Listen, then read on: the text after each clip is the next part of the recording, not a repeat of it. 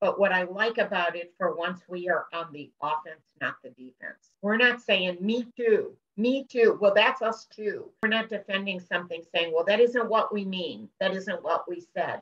It is just concise. It's pure, and we're first. The Republican woman who had a glance that wasn't terribly friendly looked at me and said, I read your values.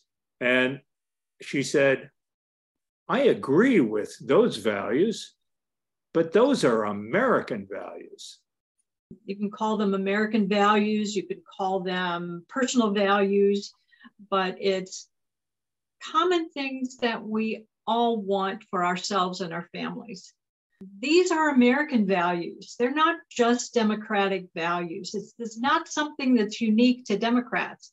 This should be every American's ethos.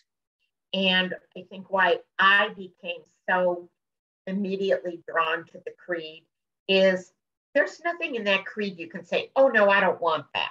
We spent a lot of time working on that creed. And when I say we, there were 8 people who helped edit that.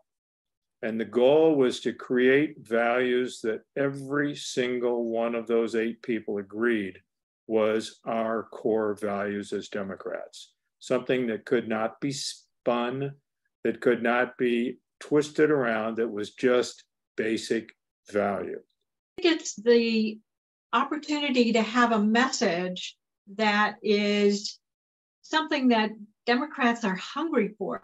We used the creed for our theme in our county fair booth, and it was very well received.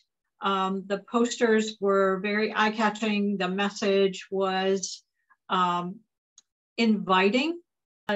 We have a very negative image that's been presented to define us. And we're using this book to redefine who we are.